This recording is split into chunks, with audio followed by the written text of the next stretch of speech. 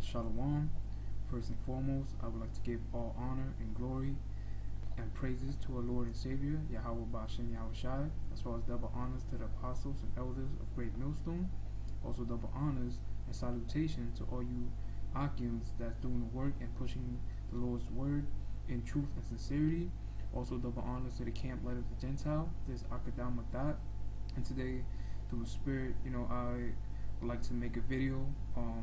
I was happening to be pondering, and thinking, and then the Spirit hit me, and I did, went on the computer and just did a little search, and I came across something interesting that might edify for you Akim out there, and to the world basically, about this truth, about Israel being scattered, across the four globe of the whole earth, and before I get started, I would just like to bring out this first precept, and it was in Deuteronomy chapter 28, which is one of the curse that the Lord said He was gonna do to the children of Israel if they didn't follow His statutes and commandments. So this is the book of Deuteronomy chapter 28 verse 64. And the Lord shall scatter thee amongst all people from the one end of the earth even unto the other, and there thou shalt serve other gods, which neither thou nor thy fathers have known, even woods and stone. Right. So with that being said, what I have come across are these tribes in Thailand, in southern part of Thailand, which are called the Maniq tribe. And before I get into it, I want to show you what they look like. So when you type in the Maniq tribe here, and you go to Google Images, and this is what you get. These pictures here. These are the Maniq tribe that's living in southern part of Thailand in the forest. I believe, yeah. So I'm gonna enlarge it real quick, and as you can see, clearly see that these are jakes. They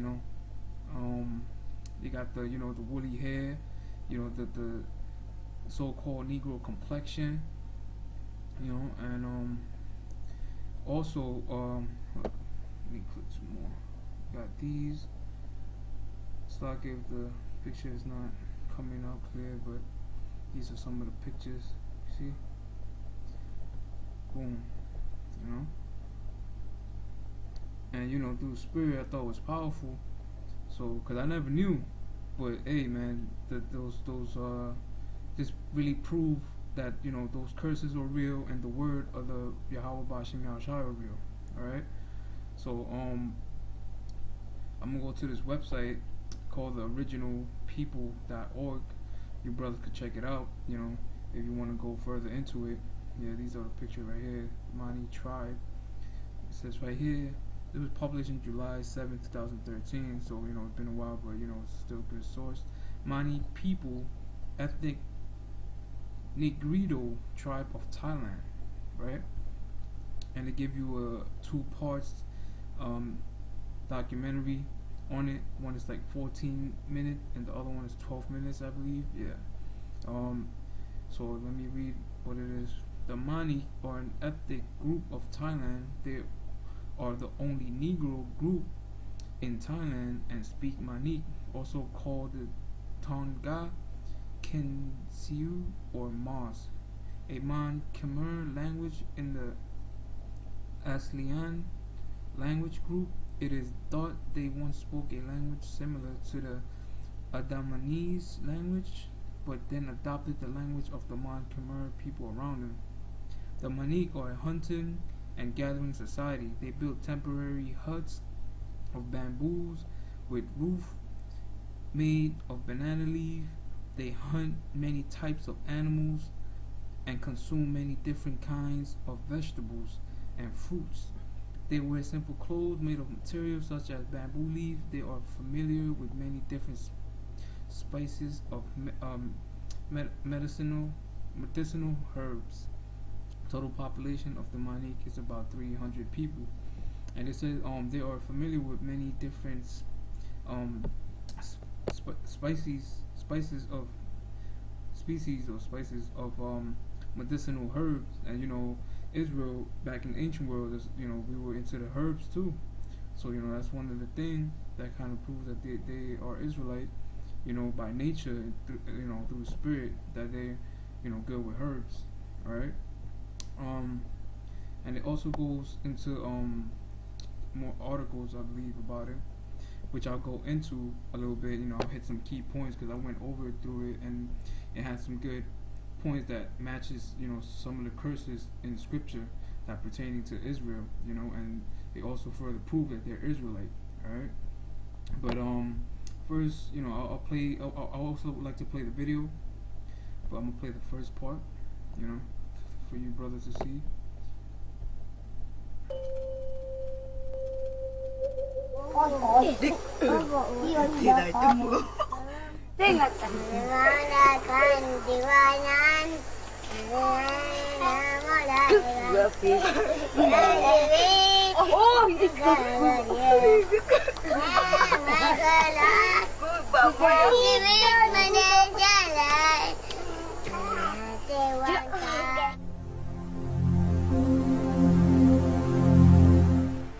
Amid the Kalbantat mountain range in the Manang district of the Satun province, a group of the...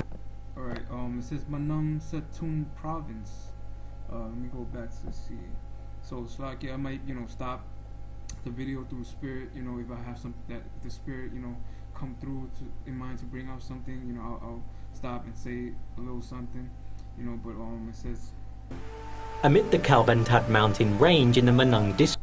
Manang Sun 2. So I got the map here, the exact location. So this is the map of Thailand right here, but the location is in the southern part of Thailand. So let me make that bigger. So when you go down, it's right here, Satun. That's the location that they're in, the forest. So it's pretty, you know, down south, mostly forests, you know, jungles and such like that. So let me continue. District of the Satun province, a group of the Negrito ethnic tribe has been dwelling in the jungle for thousands of years. Academic reports state that their descendants had migrated to the southernmost area of Thailand and the Malay Peninsula before any others. However, they've managed to preserve the characteristics and wisdom of the ancient civilization to this very day. These jungle dwellers are known by many names: Semang, Sakai, Ngo, Konba, and Maniq. ที่การที่ห้าเลยคนเรียกว่าสิมังบุษบาลมาตั้งว่าสักไอ้ที่ว่าคนเด็กคนมานี่เนี่ยมานี่บุเรากันเองแปลว่าอะไรครับมันคนป่าเลยเรียกมานี่แต่ตั้งหดตั้งกลุ่มมันไม่ตั้งไปหมดเราเรียกแต่ยามาเรียกหอเอาหอไม่ได้หอเราเป็นต้นนั่นหอเป็นต้นนั่นลูกเปิ้ลนั่นหออันนี้เราก็คนป่ามันไปเราคนโยป่านี่ So right there where it just says they call by many different names, that's also part of the curse for all Israel basically, but you know, through the spirit in the video, you know, say they call them by different name, and that's part of the curse which I'm gonna go to, which is in same chapter, Deuteronomy 28 verse 37 right here. And thou shalt become an astonishment, a proverb, and a byword amongst all nations, whether the Lord shall lead thee. So, and also, actually, let me go to the article now. And when you know go to this article, it does mention that too, just to get more, you know, better, clear view on it. Let me go where I found it. Okay, so look right here. Even this year, a Maniq band from Trang was carted off to Phuket. And Phuket is a destination in southern Thailand too as well, where it's mostly like a resort, like a tourist spot that they go to. That's number one spot that they usually go to when they come like to Thailand. As the latest tourist sideshow, so that's, you know, the curse astonishment, for an extra 800 baht, you know, client on elephant treks could ride past the original Pai Mai village, where Maniq dressed in sanitized red sarong and fired blowpipes on cue. for the amusement of international tourists. So when you go to the curse, it says, "Thou shalt be an astonishment." So when other nations, they look at them with astonishment, like they're not even a human being. Like it says right here, real quick. And it was 1994, my first and saddest encounter with Thailand last nomadic forest dweller. It saddened me to realize that even in Thailand, one of the world's most tolerant societies, the first people of this land were viewed as children of a lesser god. But according to Deuteronomy 7:6, I believe, that chapter where actually let me just get it. Yeah, Deuteronomy 7:6, where it says that we are a holy people. We're not the children of no lesser God. We are the children of the Most High. Contrary to what how these people view, but they don't know. So let me continue. Some tourists for culture has teachers society function culture. Okay, go down. So might as well just go into the. So many original remain a mystery. Black complexion and kinky hair have lead researcher to link them to African Negroes, Malaysian, Australian, Aboriginal, and even peoples of Central India. Whatever their racial origin, the many or most marginalized society on the peninsula today, pushed out of their preferred lowland forest habitat by lodging and agriculture expansion, they now seek refuge, like the last remaining wildlife in the small pocket of protected montane forest in Malaysia, where they live within Taman Negara National Park. They are known as Orang Asli, original people, recognize that a mixture of breeding results in the Proto-Malay and eventually the Malay people of today. In Thailand, they are given a less noble name. So that go back to the curse as well, bywords and proverbs. Like many Aboriginal people, the name they call themselves Maniq. Maniq simply means the people, but Sakai, the name mostly commonly used by Thai, is derived from the Malay word for savage or slave. Look at that, crazy. And that's how society today view Israel. Especially you so-called Southern tribe. Due to that thanks to the so-called devil Esau, the Edomite so-called white race, who put that image and portray that image on the world about where you got the history where they come from. It's mostly slave, but that's not true. We were kings and royalty when you actually read the scriptures. This contemptuous label plays into the hands of those who exploit these shy and passive people. Right. So let me get this point too. It says, in Thai society, black skin usually means lower social status. Just not in Thai, anywhere, because back in the U.S., they look at if you have a certain skin complexion, especially of a so-called black skin complexion, they look at you very low. All right. So it's just not here. Okay. That because that curse is for all Israel. If you put Israelite, that curse is on you. All right. That the many hunt, gather their food, also diminish them in society central on agriculture and animal lifestyle. Okay, that's just some of the things that.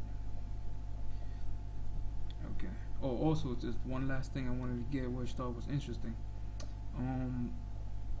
One of the characteristics that also proved that they were that they're Israelite, because going back to Jacob in Genesis, the characteristic of Esau and Jacob. I know Esau was a cunning hunter, and Jacob was like a dweller in the tents, which I also gonna bring out that scripture, but I just wanna get it real quick if I find it. Slaki, bear with me. Okay, hold on.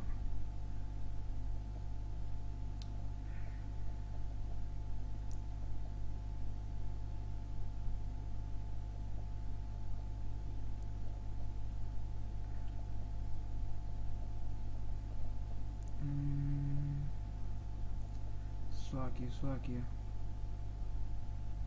If your brother want, do more in-depth research on it, you can, feel free to, but through spirits wanted to bring this out, just to edify that Israel was scattered all over the world,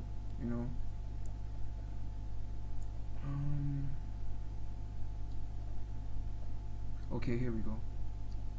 It says right here, the Mani spend much of their days lodging in shelters atop platform of poles set on 30-degree angle to ensure a more comfortable elevated head position. They have a remarkable amount of leisure time, which they spend relaxing, chatting, cuddling their children, or tossing a few yam-like root on the fire to roast. Right, man, and that's Jake. Jake like to chill. That's all they like to do is just relaxing, chilling, and doing all this type of things. And in Genesis 25 verse 27 it says, and the boys grew, and Esau was a cunning hunter, a man of the fields. He likes to be in the field doing whatever he has to do, hunting and all this type of stuff. And Jacob was a plain man, dwelling in tents. And when you read that, it fits him. This is when you read this part right here, it's a plain, seemed like a plain thing, And also when you read in the beginning the features of the many people, when they wear simple clothing, it says right here, simple clothes. Jacob, we plain, not in a bad term, but we not like Esau, too technical or try to do too much. We just just easy, just chilling. Like we like to be dwelling in tents, relaxing. Not do too much, and so that's one of the things. So yeah, with that, I'll go back and play the video and let your brothers. Kai has built a habitat on a valley at Mu 6, Tambon Palm Patana, in the Manang district, where he is living with his wife, his 8 children, 2 son-in-laws and 2 grandchildren.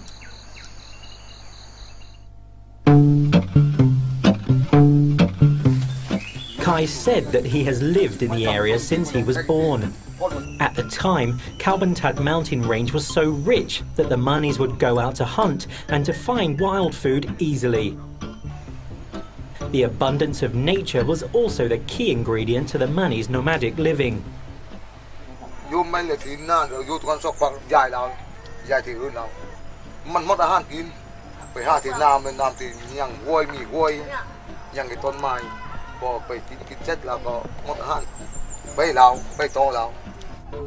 They built temporary shelters using easy methods and it says there, these people, the Mani tribe, they really depend on the forest, and the environment for food, for hunt out for food and stuff like that.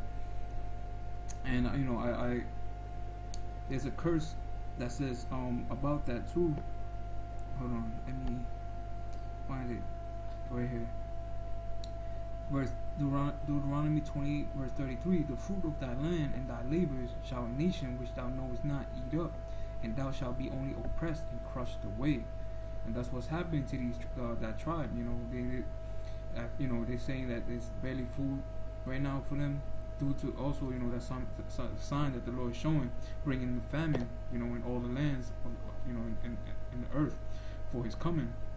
But just saying that curse, it says nations, which nations that? These tourists that goes over there, for the reason all those food got to be taken out, so the people got to gather those fruit or animals, whatever it is, for these tourists that come over there so they can eat it, but without knowing that there's people in these jungles that actually need it more than those people to survive. Materials found in the forests. Its structure and beams were made of 3 big tree trunks, while nyapa and banana leaves were weaved to make roofs. Inside the hut, bamboo sticks are arranged closely together to make beds. They light a bonfire to keep mosquitoes and other wild animals away from their homes.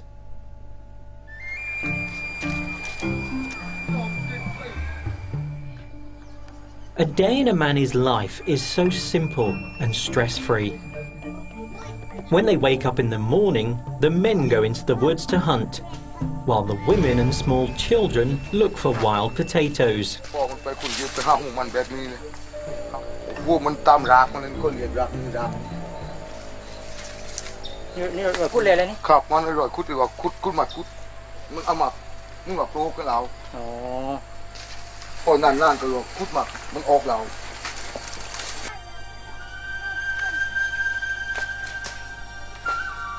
Raw papayas, ubiquitously found in the valleys, are often boiled to make a lunch meal.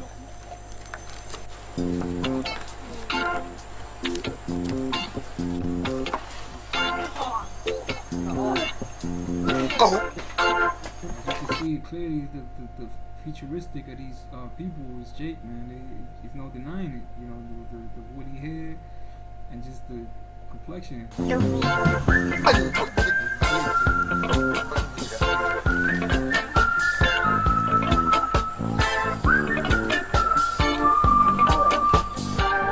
Kai is Gamnan, or the head of this group, but he stressed that he wasn't a real leader.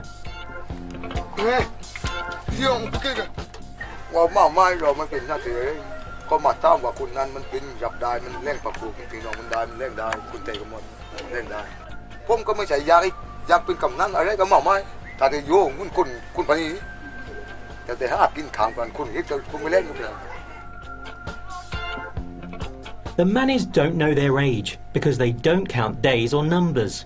Instead, they rely on nature for their timekeeping.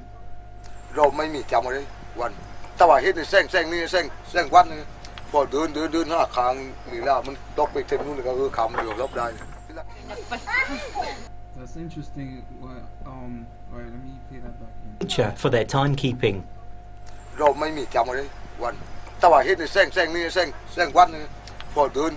He said we don't rely on the days. Timekeeping.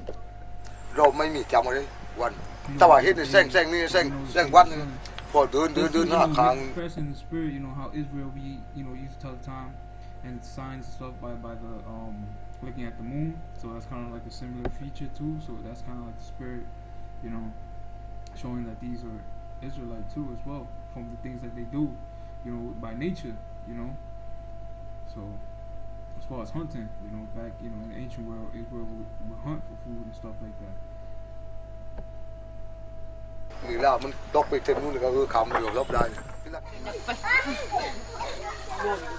After the hunts, the men come home and divide what they've gathered into portions to equally feed all members of the group.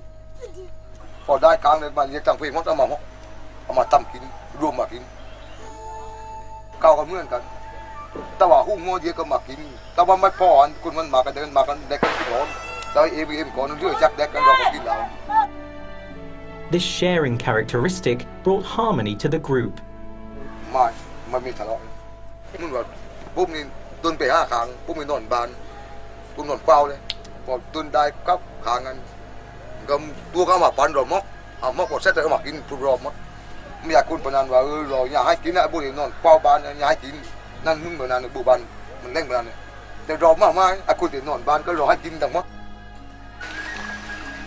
So, you know, that's a spirit too.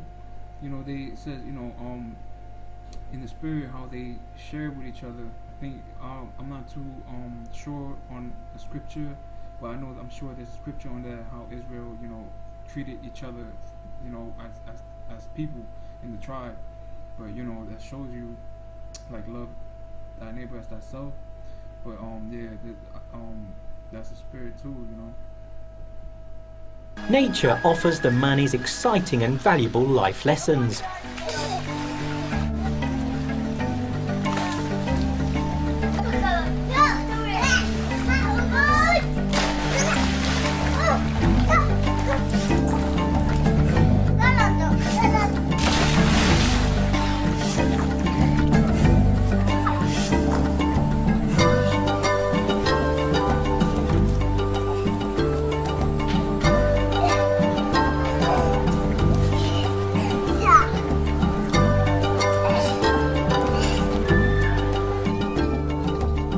The little ones are taught to cook, to hunt, and to take care of themselves at a very young age.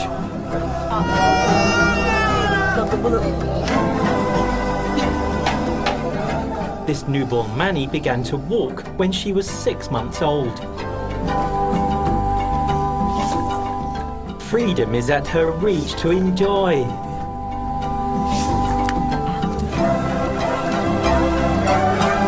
You could see the curses is real, man. It's to some Israel that scattered, you know, it affect them, you know, a lot more, because you know brothers in the West and certain part, you know, they're able to have Lord is able to bless them still, you know, with a little, you know, something, shelter, you know, a little good job, income, you know, and etc. But you know, you just take a look at some of these people that scatter around, like tribes and stuff that be in the jungle.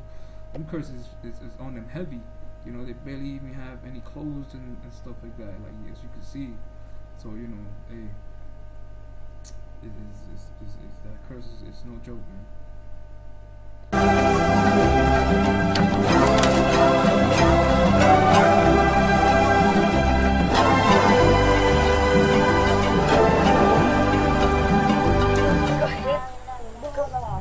The simple logic they have conforms to the abundant surroundings in which they live. But with gradual changes that are occurring within the forest and the nearby area, their way of life today will not help them to live for tomorrow, or more importantly, for the future. Basically just like gentrification, you know, out there, you know, kicking all you Jakes out and bringing in the other nation, you know, to live. You know, and that's what's going on here too. More tourists is coming in, so you know they kick, like, you know, they gotta kick these people out because, you know, with more tourists coming in, they built certain stuff on around their area and such. Alright.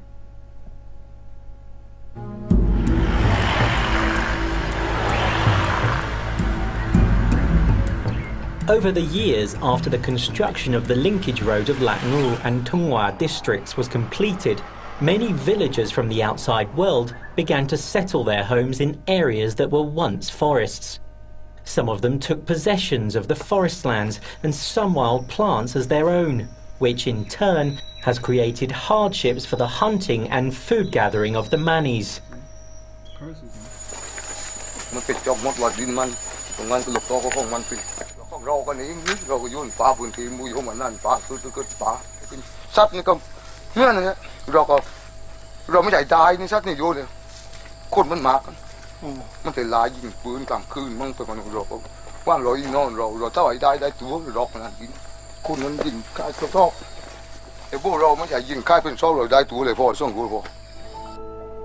The incidents have forced the group to rethink their moving habits.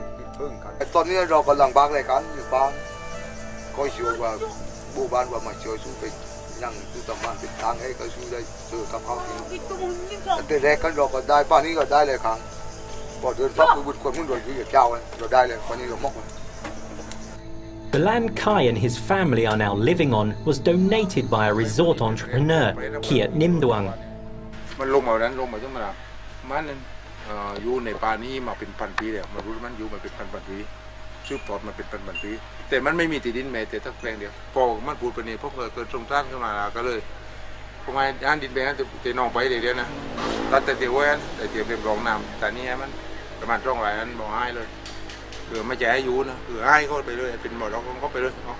The place is a heritage for the family that often moves into the jungle to visit their relatives or to live in a cave during the monsoon season and have a place to live when they come back.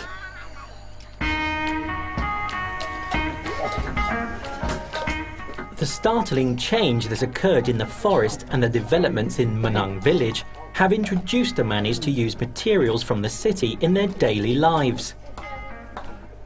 Food containers, dining utensils and instant noodles were used in households.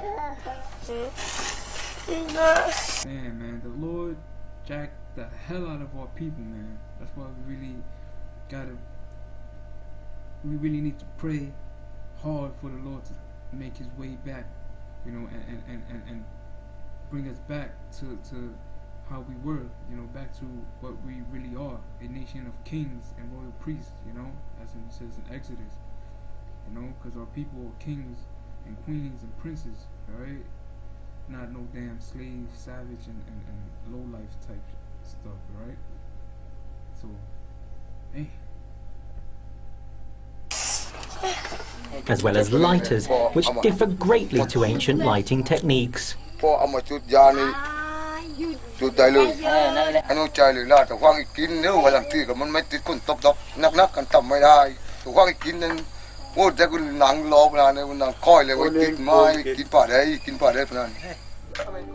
In the old days, they used a vine rubbing against a drilling hole on a large bamboo stick, covered with cotton wool to light a fire. It takes more time and energy and can break easily.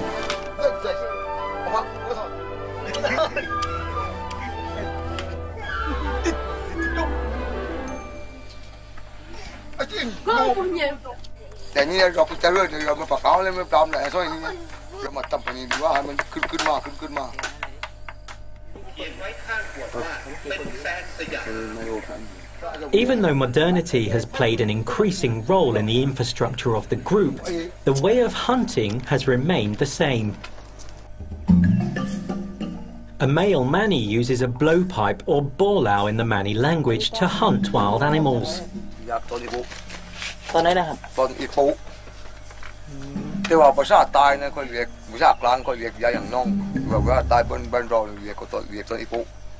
The weapon is made of bamboo and is comprised of two parts. One part is the blower and the other is the dart.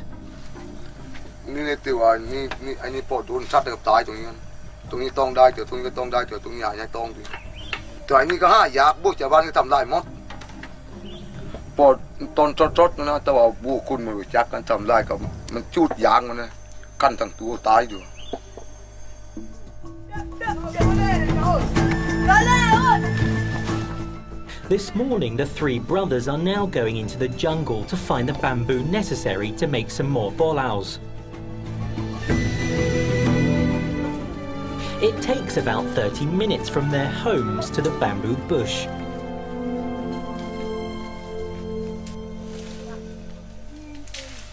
The oldest in the group is acting as a leader for today's mission, while the other two brothers follow nearby.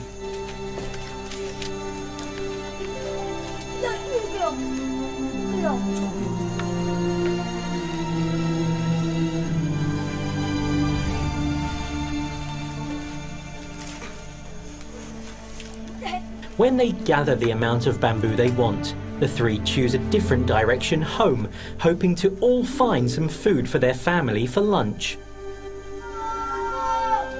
On the way in the jungle, we witness a way of life in which children interact with nature, as if it were their big home, providing them with edible delicacies and entertainment.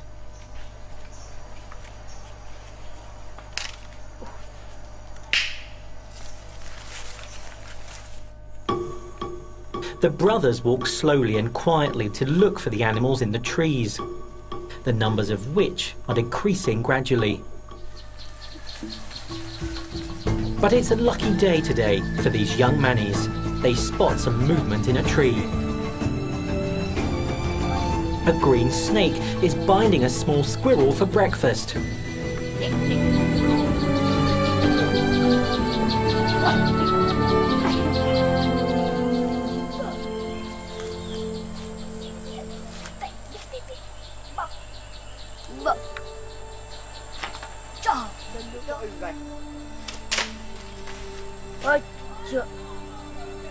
Finally, the three succeeded and got hold of the squirrel to take back to the family at home.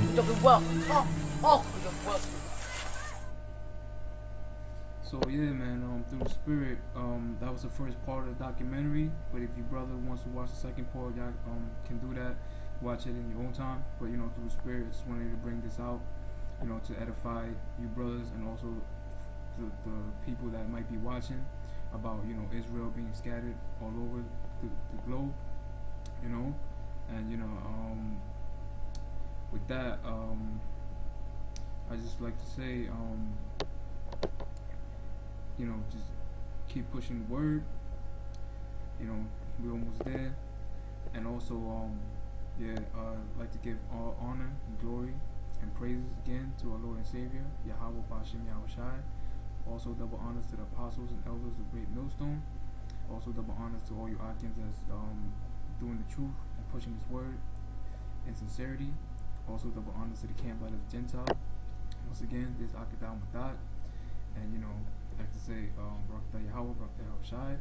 Hope you brothers are edified, you know, on that, you know, on certain things from this. And you know, I like to say, Kum Yashrallah, Kum Yashrallah, Kum Yashrallah, Shalom.